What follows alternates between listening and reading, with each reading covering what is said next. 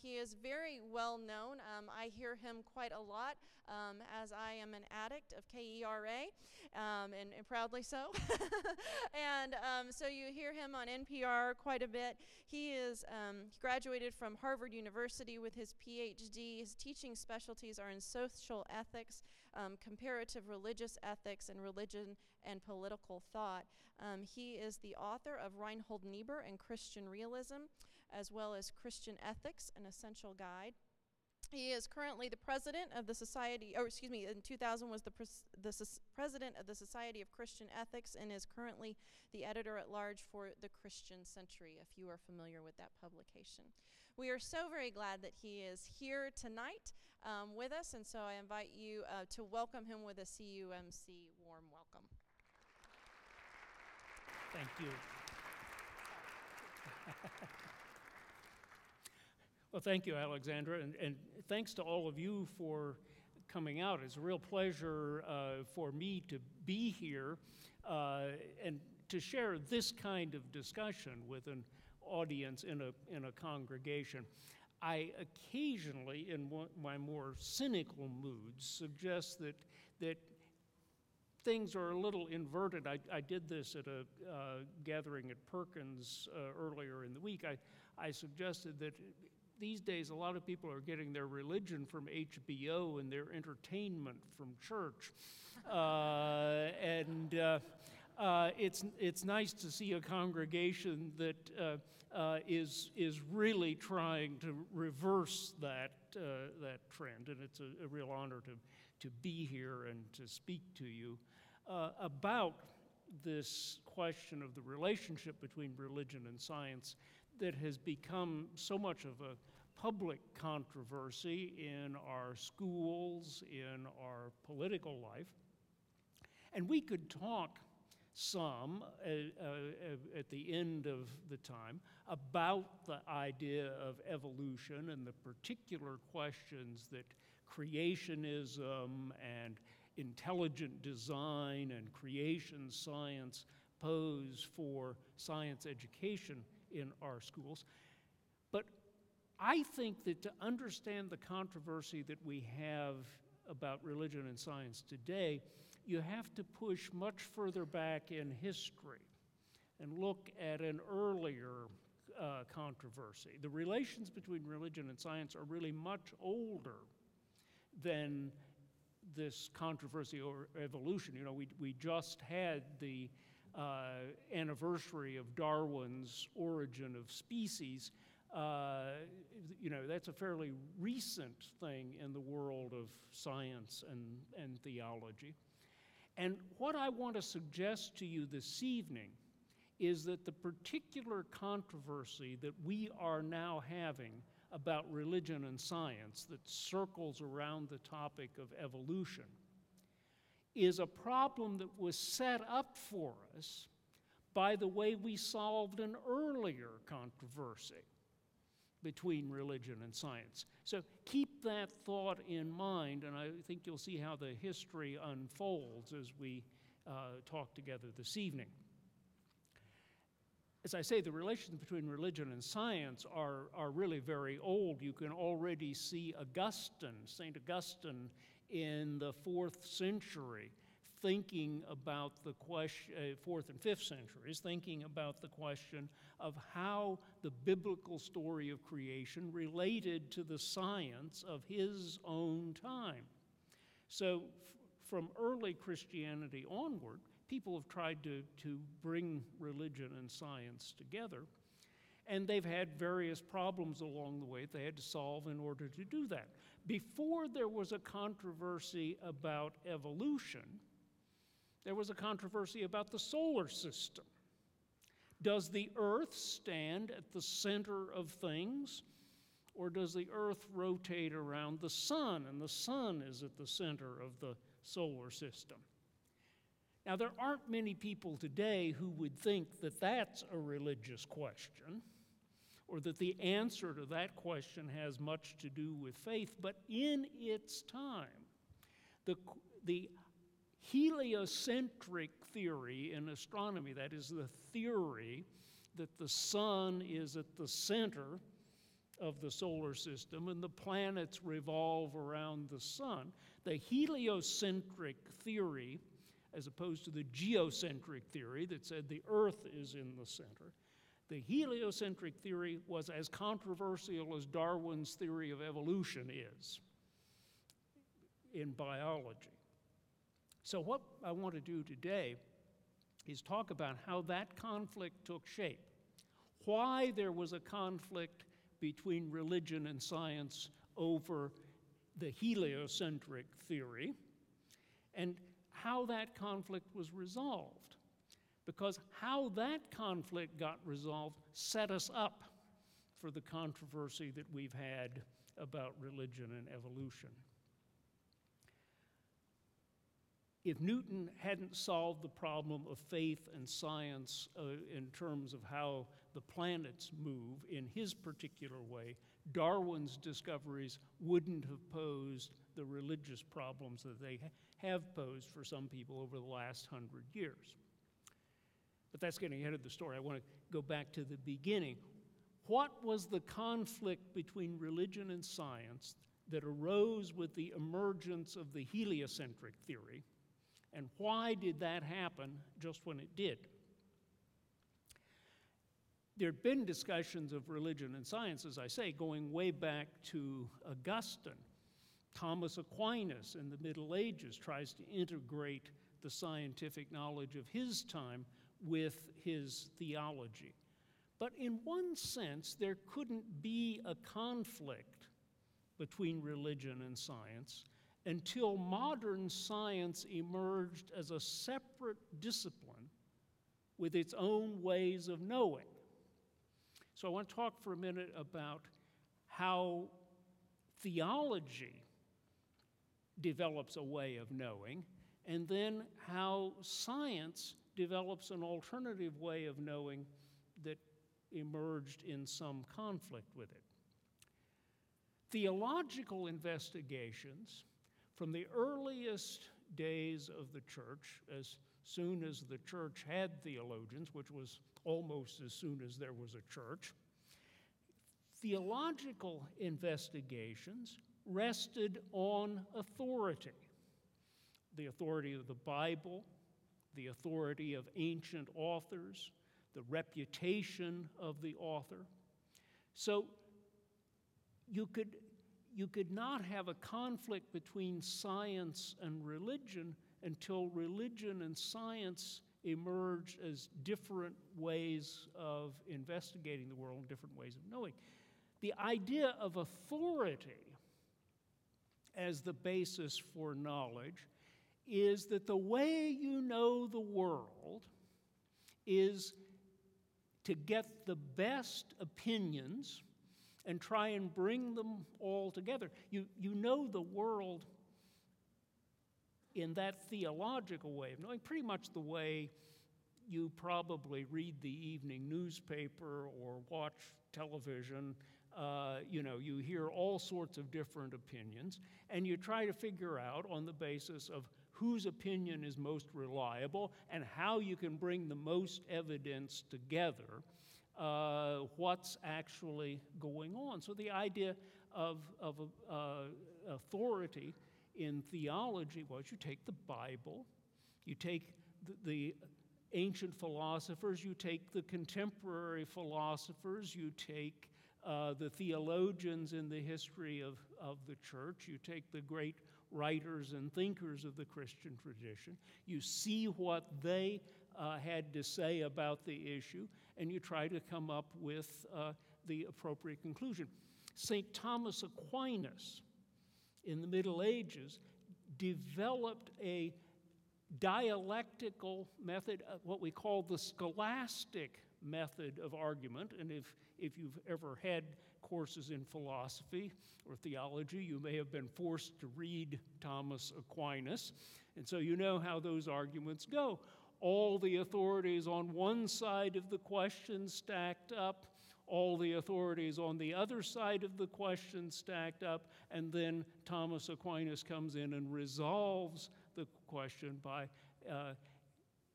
interpreting the finer points of the issue and deciding which of the authorities he's going to go with.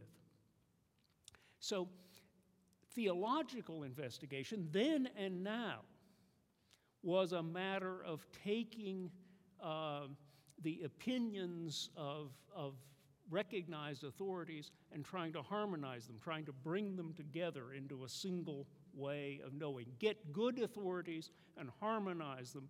Go back and forth between the authorities until you think you get to the right opinion.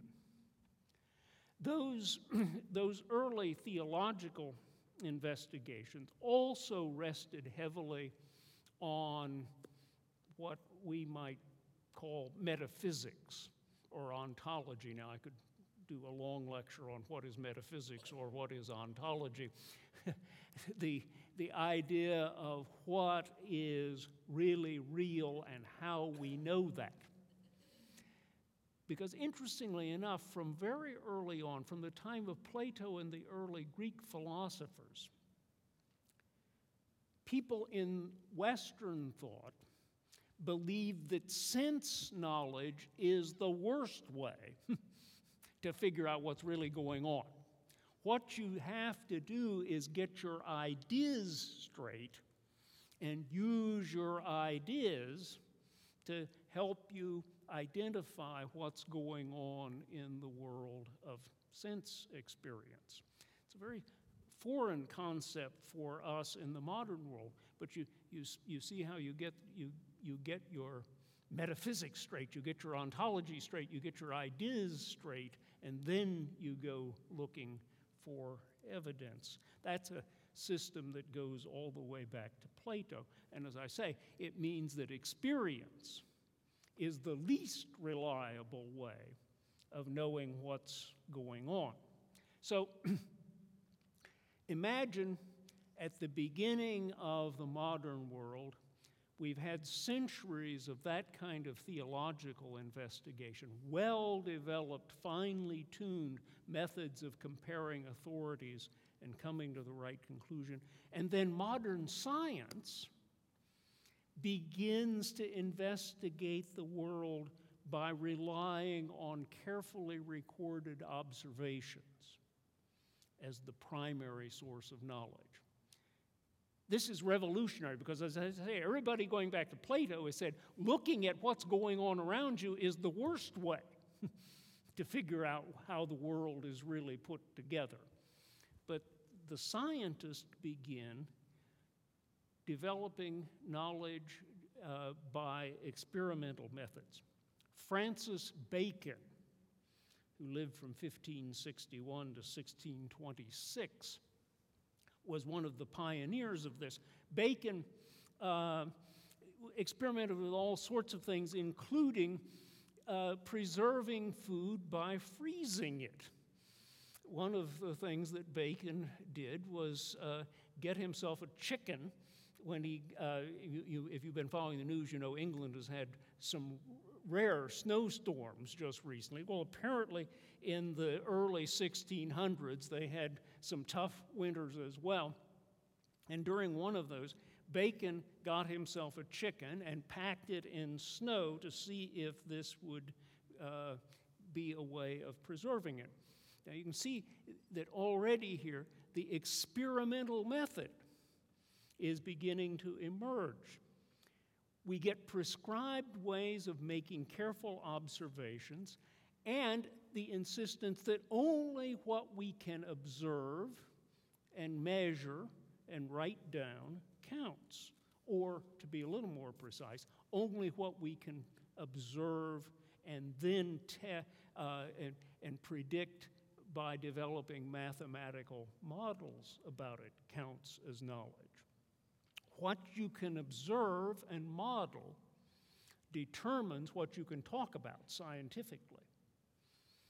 For modern science, that meant setting aside metaphysical and ontological questions. You don't solve the question of how to preserve chicken by an ontological analysis of chicken and ice. You have to put the chicken on ice and see what happens. Now, actually, what happened for Bacon shows the limits of the experimental method, because we know that you can preserve chicken by freezing it, but we also know that when you inadequately freeze chicken, you can have real problems when you thaw it out and cook it, which Bacon did and died as a result of the food poisoning that followed. Early science was a risky business. But you can see also how out of those crude experiments we get the beginnings of modern science. At the beginning of the modern period, then, scientists are beginning to say, what I can know is what I can observe and write down, measure, and turn into a model that I can use to repeat those experiments again, provided, of course, I don't die of my spoiled chicken as a result of the first attempt. We get a distinction here, then, between the what and the why. For all those theological investigations, what people wanted to know was not only what's happening in the world, but what does it mean? Why is it important? What does it imply for my life? And science was about separating the what questions from the why questions. The why questions are not part of science for these early modern scientists. So the beginnings of scientific explanation from, say, the mid-1500s to the early 1600s begins to develop a new way of knowing that allows for a conflict between religion and science for really the first time, because you can have scientific ideas and religious ideas and scientific authorities and religious authorities and try and bring them together, but you can't really have a conflict between religion and science until you've got these two well-developed but different ways of knowing the world, with the scientific method limiting itself to what it can observe and model mathematically, and suggesting that other kinds of knowledge don't really count as knowledge at all.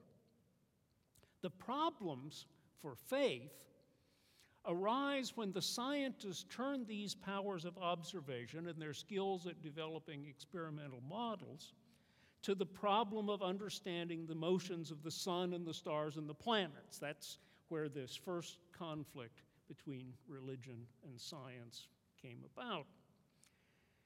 We can see it with Galileo, the Italian scientist, inventor of the telescope, right? Another thing that helps modern science get going is you've got new instruments that enable you to observe things that you couldn't observe before.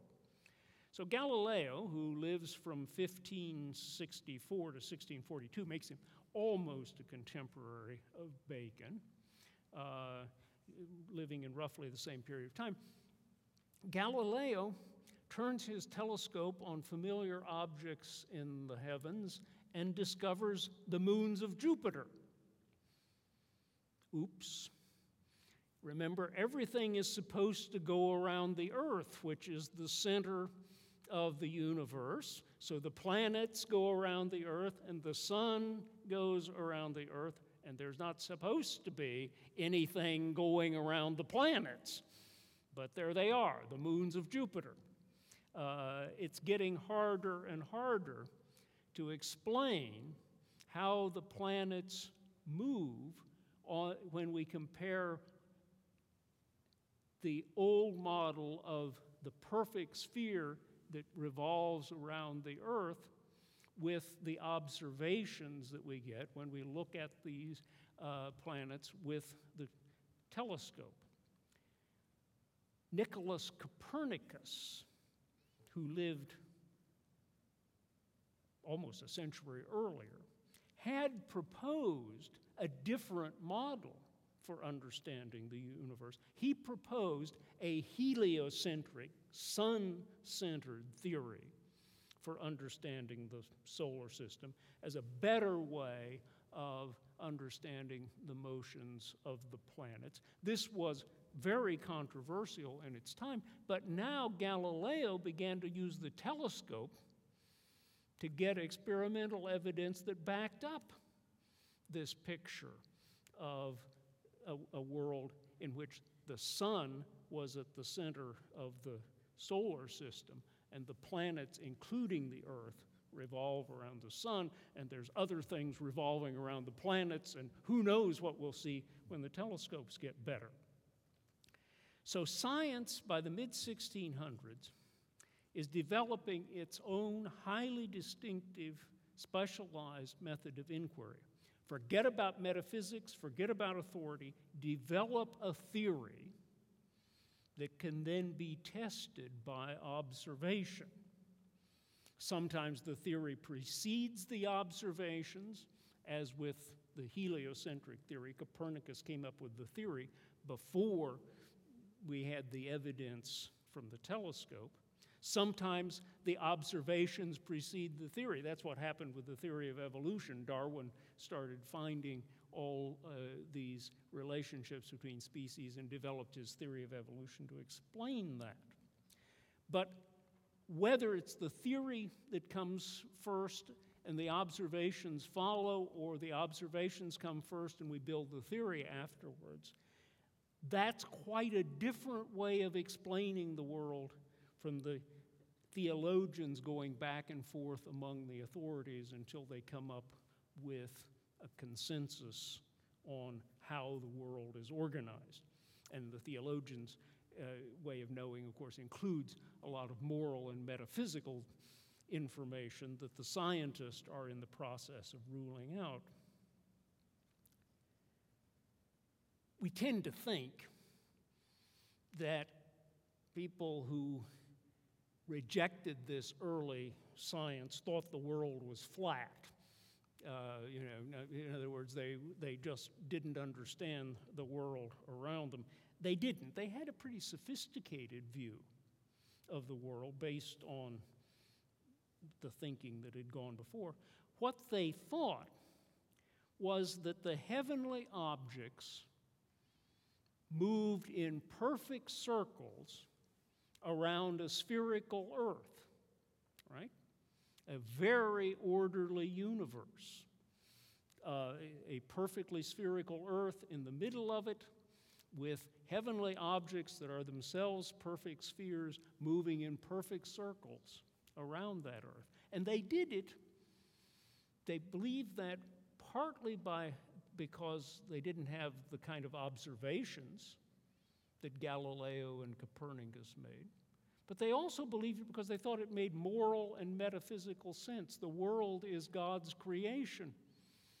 So it makes sense that while our sinful part of it is a little messed up from time to time and quite disorderly, the big picture is perfect. And what's more perfect than a circle and a sphere? So it made moral and metaphysical sense. The problem, of course, was that you couldn't match the observation with the metaphysics very easily. Experiment and observation show us that the Earth moves around the sun, not the other way. And it shows us, as you get better and better observations and better math to explain the observations, that the paths themselves are not circular, but elliptical. And incidentally, the ellipse was as much a problem as what was in the center of it. It was no longer this perfect circle that was supposed to be there. So we get a conflict between religion and science because religion and science have two different ways of knowing. One builds on observation and includes nothing within its knowledge that can't be demonstrated by observation or built into a theoretical model. And the other tries to integrate moral and metaphysical and observational knowledge into a comprehensive picture of the world. The churches, and I can say churches because notice that the Protestant Reformation was happening while all this was going on. One reason why it didn't why it didn't get more attention was Europeans were pretty busy killing each other over religious questions even before they had to worry about whether the earth moved around the sun. So the churches had two rather different ways of responding to this conflict. The Catholic Church tried to maintain this argument from authority, this way of arguing that had preceded modern science. The Bible says that the sun moves around the earth, or at least it implies it. There's the famous story in the Old Testament about how the sun stands still during a battle. Well, the obvious question from the churchmen was, how could the sun stand still if, in fact, it's always still in the first place and the earth is moving around the sun? No, this is obviously wrong. If you read your Bible, you'll know that the sun moves around the earth and the earth stands still in the middle. But the church added, by the way, what good does that kind of materialistic approach to knowledge do you in the first place? It can't be integrated with what we know about the purposes of human life and God's purposes in creation. There's a split in this scientific knowledge between our moral knowledge and our scientific knowledge. So the Catholic Church initially responded to these new discoveries with the idea that we can still make all these different sources of knowledge coherent with one another. But it was increasingly difficult to do it. And you finally had to reject something, and the Catholic Church decided to reject the empirical knowledge. We're going to discard the observations for theological reasons, and the church prosecuted Galileo, who was forced to recant his theory that it wasn't just his theory, but his version of the theory that the earth moves around the sun. There's a famous story, probably apocryphal, but it kind of expresses the attitude at the time, and that is that Galileo, having been tried by the church and convicted and told that he had to give up his scientific theories, did as he was asked and knelt and in Latin renounced his theories for everyone to hear, but was heard to mutter as he stood up in Italian, "Nevertheless, it moves." This may or may not be true, but it's a good story. People who were convinced by observation were not going to be talked out of what they could see by theology. And over the long run, of course, the Catholic Church lost its battle against Galileo, and it's been very careful in the last couple of centuries to avoid repeating it. So you don't hear a lot about creationism in Catholic churches, for example. Now, I'm sympathetic to Galileo and his battle for intellectual freedom, but I also feel some sympathy for that Catholic model that says we ought to be able to bring everything we know together and make it all fit. Come back to that in a minute. Protestants did something very different. You might expect the early Protestants to be biblical literalists, but as we'll see, biblical literalism comes a lot later in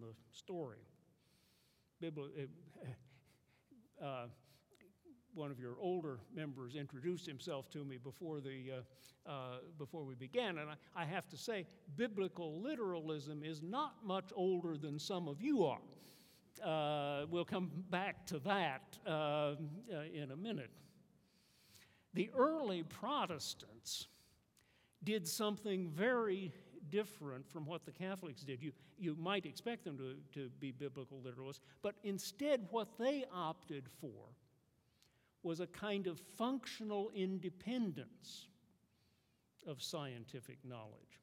One of the proofreaders for Copernicus's book that argued for this heliocentric theory of the solar system was Andreas Osiander, who was a Lutheran theologian of the first generation.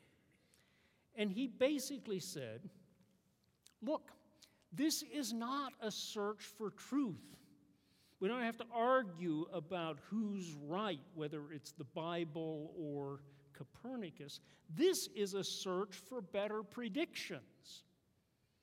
And you want to use Copernicus's calculations because they work. They tell you what the motions of the stars are going to be like in the future. They tell you where you will find stars and planets in the future better than the old geocentric theory did. So don't worry about how to square them with the teachings of the church. Use them for what they're good for. They enable you to do better navigation. They give you more accurate calendars. They enable you to predict eclipses and things of that nature. So the Catholic Church wanted to try and keep all of this knowledge together, and sometimes they were willing to do that by eliminating the observations. The Protestants tended to settle for a kind of functional independence that said, use the science for what it's good for, and leave the theology to the theologians. That's kind of unstable combination, and eventually, of course, people tried to work out a way of uniting science and theology again. And for that, we turn to the figure of Isaac Newton. Newton was born in 1642, which coincidentally is the year that Galileo died. So you can kind of see how the progress goes here from the middle of the 1400s through heavily experimental work in the early 1600s. And then Newton is going to come along toward the end of the 1600s.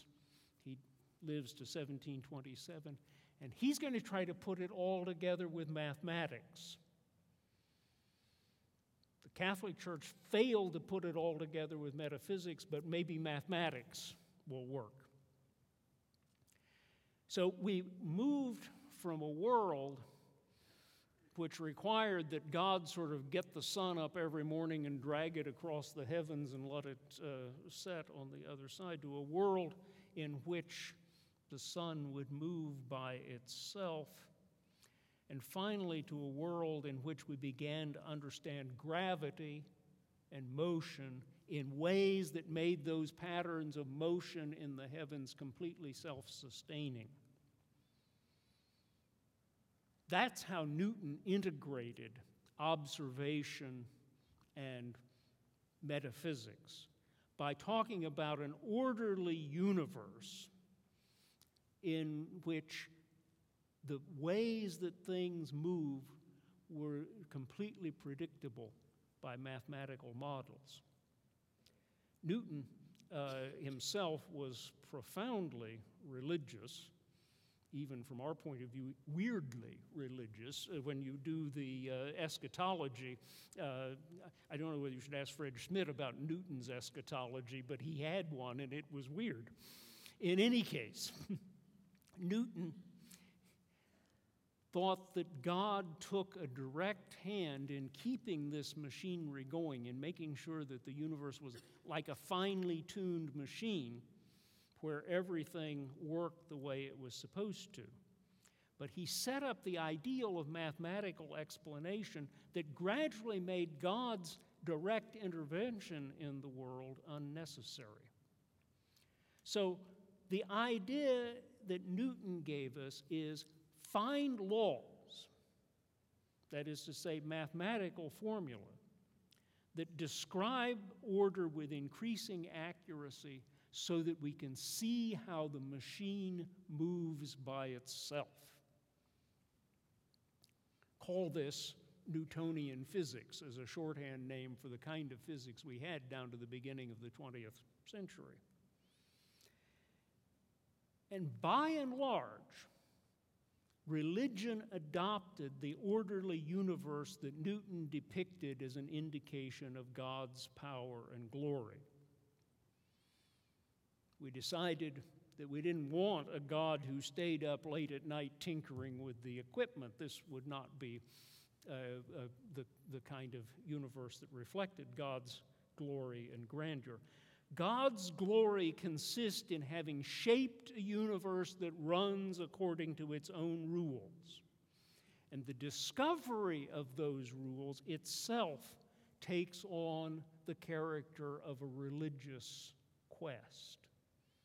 To know God, now we don't go searching authorities and ancient text, we search for the order that God has built into the universe. Alexander Pope, the great poet of the 18th century, lived a little after Newton's time, wrote a poem in praise of Newton which ended with these words: "Nature and nature's laws lay hid in night. God said, 'Let Newton be,' and all was light."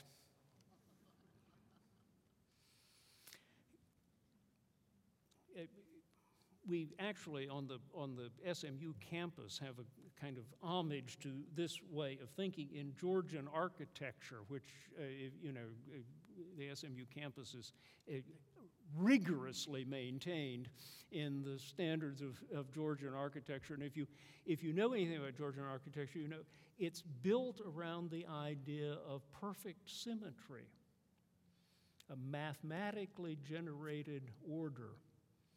If you've been to London and been in St. Paul's Cathedral, Christopher Wren's great piece of architecture, again, everything in perfect mathematical order, bringing in the surrounding landscape as well as the physical characteristics of the building. So that by the early 1700s, the controversy between religion and science that began with the question of does the earth move around the sun had been solved by the idea of a world in which, when we went looking to know things by observation and developing mathematical models to explain our observations, we were discovering the laws by which God had created the orderly universe in which we live. And by the way, we can build that order too in our cathedrals and our campuses and so forth and so on. God creates the order which has its own beauty, and we can recreate it in our own works. So now there's a whole new theological, moral, and aesthetic system that works in this way of understanding how God works. We call this natural theology. Theology developed, again, not by attending to the Bible and ancient authorities, but by the observation of the order of the universe. By the beginning of the 19th century, at least in Europe and North America, this was an idea of religion that accepted the Newtonian universe, that works like clockwork according to God's design, and it made that universe a part of its faith. William Paley, in 1805, wrote a book called Natural Theology, in which he makes this famous argument for the existence of God. He says, if I am out walking on a heath, as one does in England sometimes, if I'm out walking on a heath and come upon a watch, I know that somewhere there is a watchmaker, because the watch is perfectly ordered for purposes of telling time. It didn't just exist there by nature. If I'm out walking on a heath and I come upon a watch, I know that there's a watchmaker. And if, he says by implication, I look around me and see this enormously ordered universe, I know that there is a God. And the order that I can see in the universe helps me answer questions about the meaning of life. Paley is profoundly convinced that this mathematically perfect order not only sustains itself in motion, but everything in it works for the good of human beings. He even has interesting arguments on how poisonous snakes are actually a good thing, right? Because if you are going to be eaten by a snake, you would actually prefer to be poisoned by it first, right? As opposed to being swallowed whole. I don't know what he does about the boa constrictor. But this was enormously popular, this idea that we can explain the universe as an orderly place that reflects God's purposes. Every educated person in the 19th century in Britain and America studied Paley's natural theology. So did Charles Darwin. But it's important to note that it marks a rather complete dependence of Christian theology on Newtonian science, right? We solved the problem of the earlier conflict between religion and science by creating a natural theology that made Christian faith dependent on the scientific model.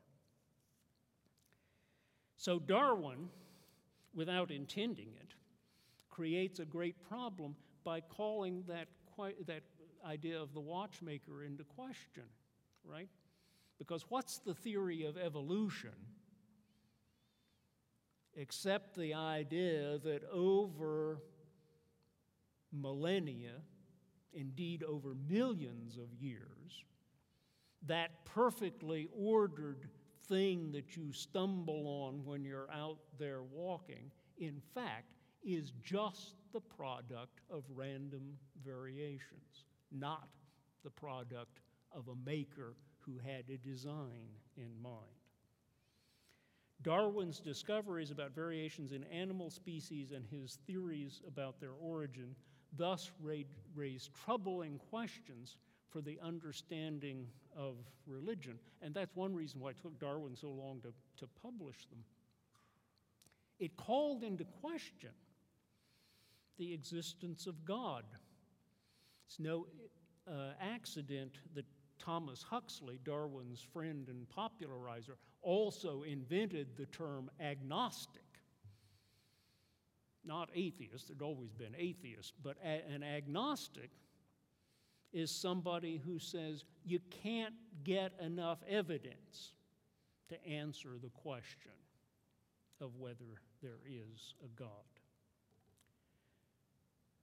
So the encounter of a religion based on natural theology with a science based on Darwin's idea of natural selection produced a general sense of conflict that seemed once again to require people to choose between scientific and religious ways of knowing. But notice that we were set up to have that conflict by the way that the theologians had adopted the model of Newtonian science as a way of understanding how God works.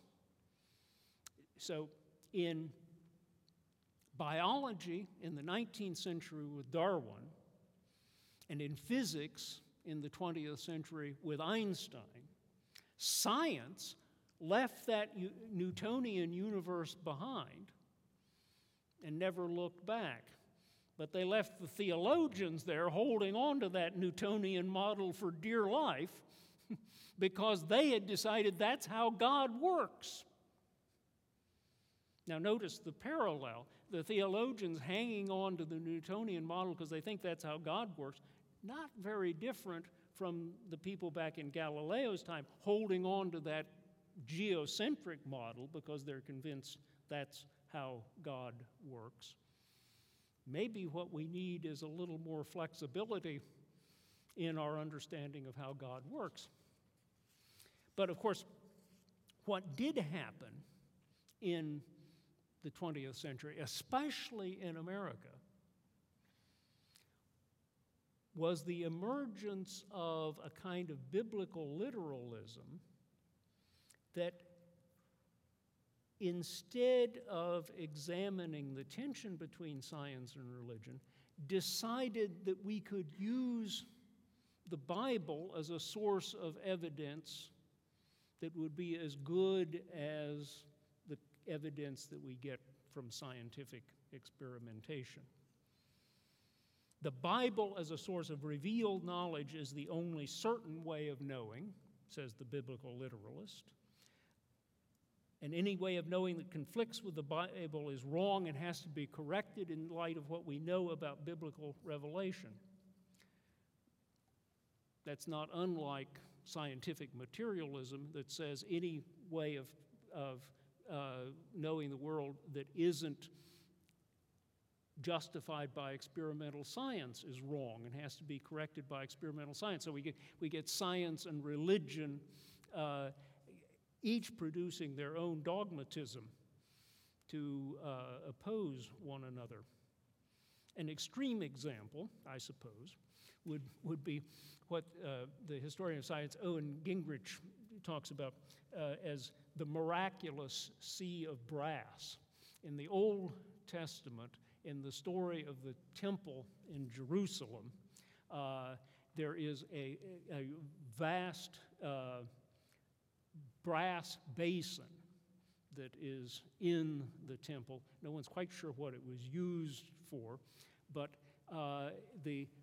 in both Kings and Chronicles, the Old Testament tells us, and it's quite explicit about this, that the miraculous sea of brass is 10 cubits across and 30 cubits around. Cubits about 17 inches, so it's big, right? 10 cubits across, 30 cubits around. What's wrong with that?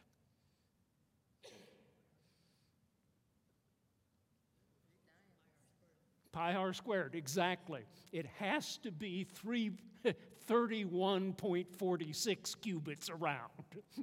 Nobody knew that at the time that the Old Testament was written, of course. But Owen Gingrich, the historian of science, uses that as a way of pointing out that you can't get observational data out of the biblical text. But biblical literalism seems to be built on the idea that we have to treat the Bible as a source of scientific evidence, and we still understand the world in scientific terms. We just go to the Bible to get our evidence. I don't know that anybody has ever held that the sea of brass was miraculous because it violated the laws of geometry. But we do have people who seriously argue that the Earth is only 6,000 to 10,000 years old because of the chronology that they find in the Bible. Anything that argues against that has to be wrong, and we've got to argue with the evidence until we vindicate the Bible. Biblical literalism uses the Bible as an authority in the same way that science uses mathematics and observation as an authority. And those two ways of knowing are never going to meet. But that's quite a different way of using the Bible than theologians used it in the pre-modern era. What those theologians were doing when they argued about biblical authority was not setting up the Bible as an authority to defeat all others, but rather their point was to bring all of our sources of knowledge into relationship with one another, including bringing our knowledge of how the world is put together physically, together with our knowledge of what makes sense of our lives morally, incorporating into what we know some things that modern science has deliberately decided not to try to tell us. The modern successor of that ancient theological way of knowing is not biblical literalism, but a kind of philosophy that John Polkinghorne, the theologian and physicist, calls critical realism. All of our ways of knowing, Polkinghorne suggests, connect us to a reality that exists independently of our minds and our theories. That's what science and theology have in common. As our theories get better, whether they're theological theories or scientific ones, they show us the reality more accurately, but none of them completely represents reality. They don't give us all of it, and they don't give it to us with 100% accuracy.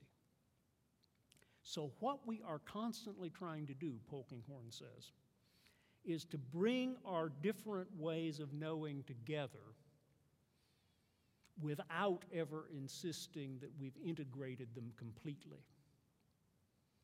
See, we make those mistakes historically when we conclude that we've integrated them completely. Then you get Newtonian physics, and you tie theology to science at a certain period in time. We have to allow each way of knowing to tell us what it can without allowing any of them to claim to be the only way of knowing. And that allows, says Polkinghorne, for a genuine dialogue between science and religion. At the beginning of the 21st century, it seems to me that that is a more promising way to deal with the relationship between science and religion than the conflict that has marked the relationship since the beginning of the 20th century. And it is a more appropriately modest claim about the relations between science and religion than the complete integration that marked the natural theology of the 18th and 19th centuries. So the lesson I take from all of this is not that we should abandon science or religion, but that we should maintain an appropriate distance between them so that they can enter into a genuine dialogue from which working truths might emerge. And the solutions that aim for a complete integration of science and religion or a complete separation are both mistaken and have both given us problems in the past. What we're looking for is that kind of critical realism that allows us to have a genuine dialogue. And with that, we should perhaps have a dialogue, and I should stop talking and let you ask some questions. Thank you.